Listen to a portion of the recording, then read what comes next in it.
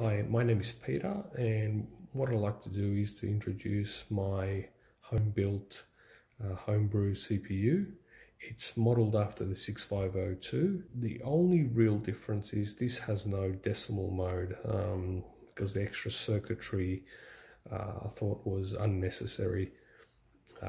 It is cycle exact as the original 6502. It's a 8-bit CPU. It runs at 1 megahertz.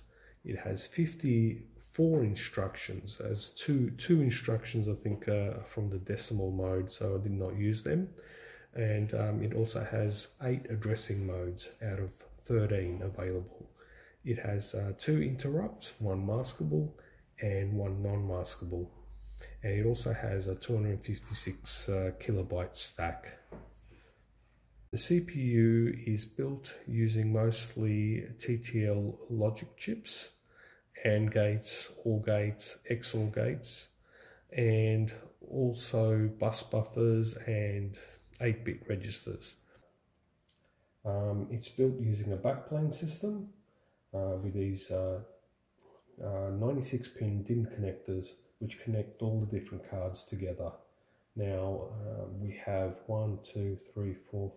6 different cards, and all these cards use this perf board and Cat5 wire, and all these wires are actually soldered at the back. Now I use this because there are too many logic chips in some of these cards to be able to do a proper printed circuit board. And the reason why I chose to use very simple logic chips is because this is my first ever CPU, and I wanted to learn how a computer works. So I thought the best way is to actually build something. Now this card here is responsible for turning the rest of this CPU into a computer. So it's got the RAM, it's got the ROM. Now this Eprom here is responsible for memory mapping. Now I've used that Eprom because it's versatile. If I want to change the memory map, all I have to do is reburn the Eprom here. This is a RAM. It's actually a 128 kilobyte chip, but the top bit is actually grounded, so effectively it's only 64 kilobytes. And as this uses a 16-bit address bus, that is all it's capable of addressing. This here is an EEPROM, and it holds the simple operating system for this computer. Now up here we have the timing logic. It's very simple. It's just got a 2 megahertz crystal and then a few flip-flops which actually change the 2 megahertz into 3 1 megahertz signals which are offset. Now here we have a type of HP matrix display. It's pretty cool. You can actually have not just 0 to 9, but you can also have all the different hexadecimal symbols on there. Now here we have just simple reset circuitry, and we'll move on to the next board.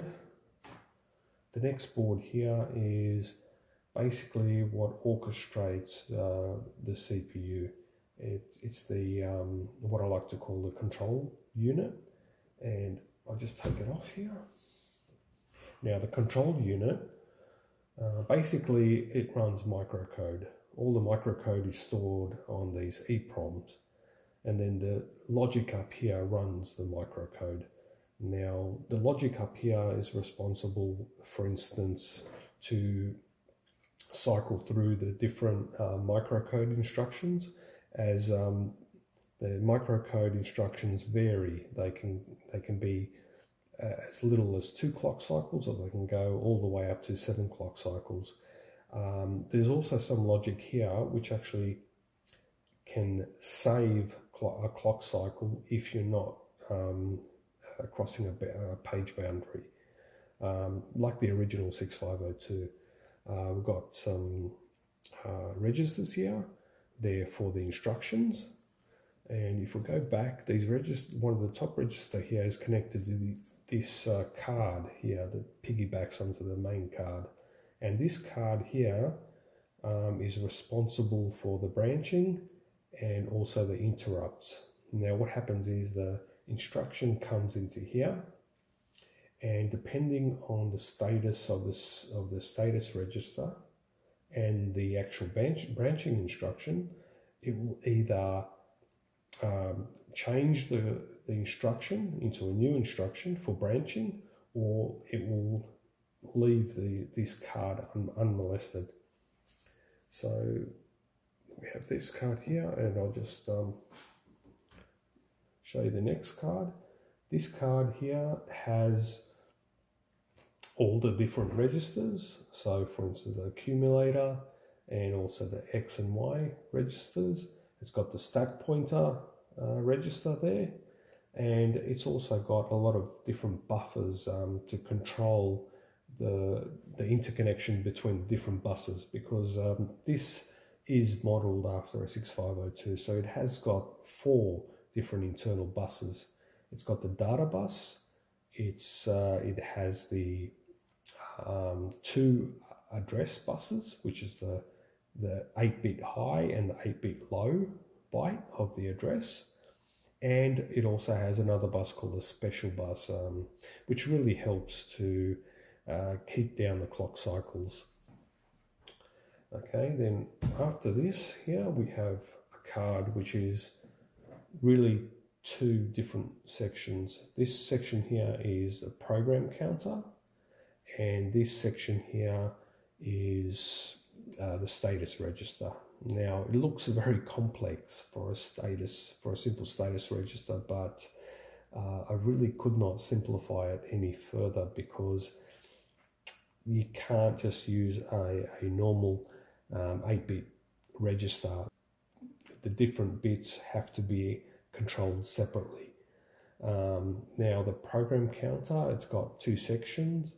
You've got the program counter, which is counts the low byte, and then the program counter part that calculates the high byte. You can also send an address into this counter, so you can do branching and go-to instructions.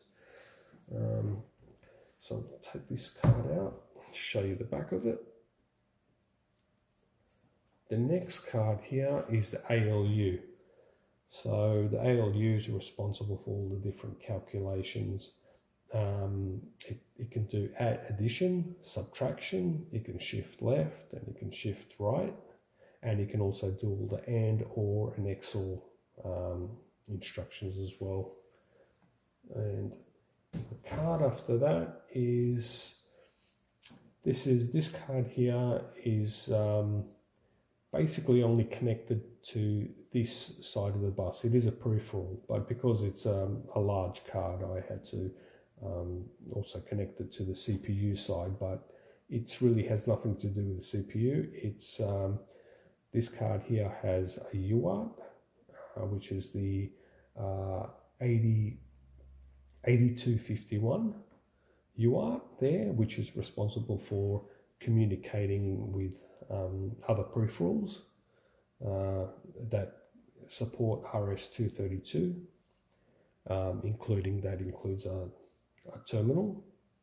And then over here we have an IO chip. It's the actual 6526, which is used in the Commodore 64.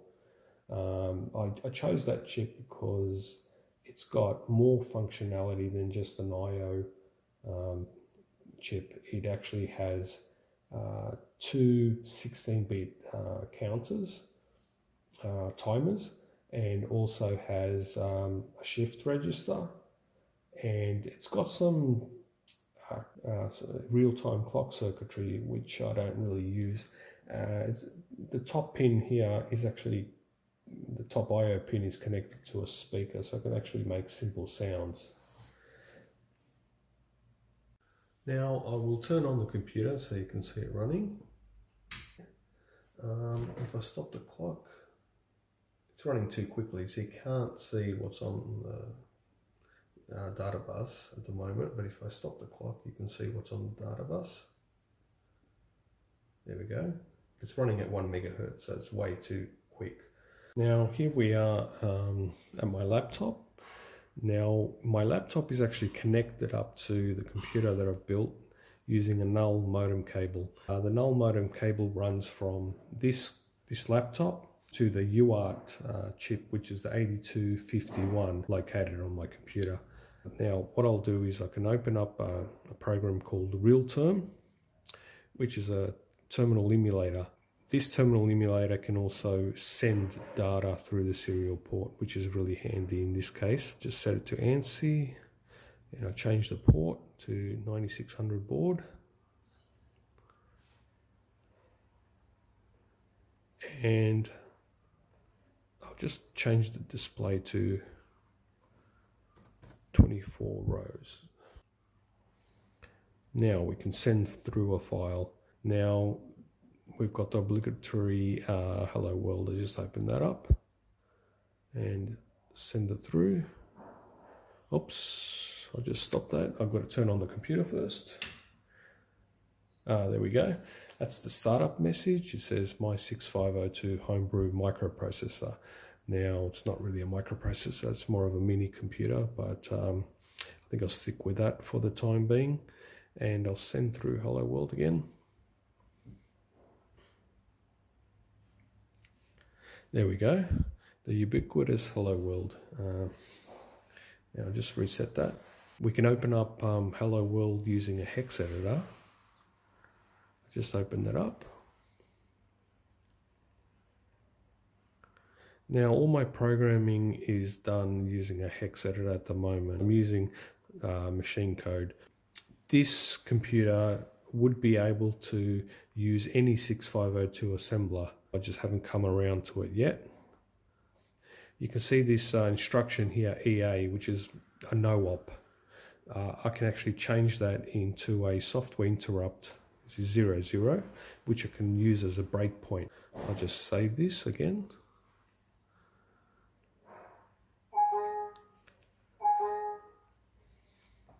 And I'll just send that through again.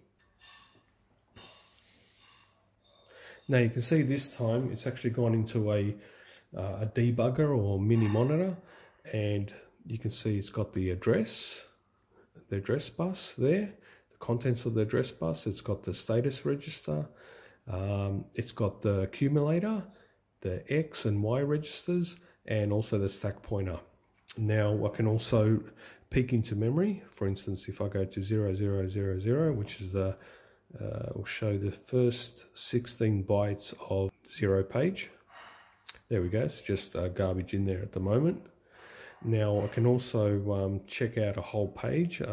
If I go, for instance, 0200 to 0300, there you can see that's my program there for the hello world. Now what is really handy is you can also do single step, which is great for debugging. For instance, if you press an S, and there we go, it will run one line of code at a time. So if we continue this, you can see it's gone to FD in the stack pointer. That's because just over here we have jumped to subroutine at 0 to 60. The reason why it's 6002 is because this is a little endian architecture. Now you can see how it's written a H into 0D0. That's the actual address map for my UART. And it's got the H there, and if we continue,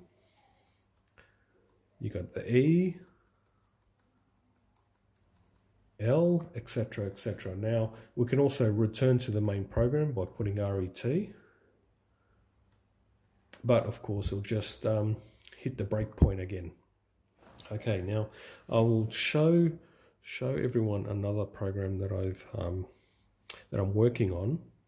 It's still a work in progress, but it utilizes the I/O port of my computer. Let me just reset the computer first. Now send that through.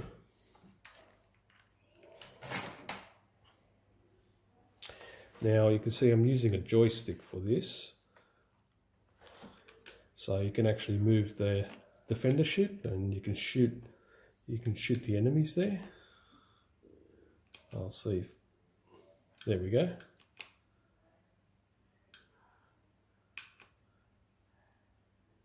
And if finally the enemy ships hit the defender ship, the program will stall because I haven't gone any further with that. I'll just reset that and I'll show you another version, which is an earlier version, but it runs a lot smoother. This is quite jerky, and I think one of the reasons is because this is running at 9600 baud, which is quite slow. I'll just load up another program, send that through.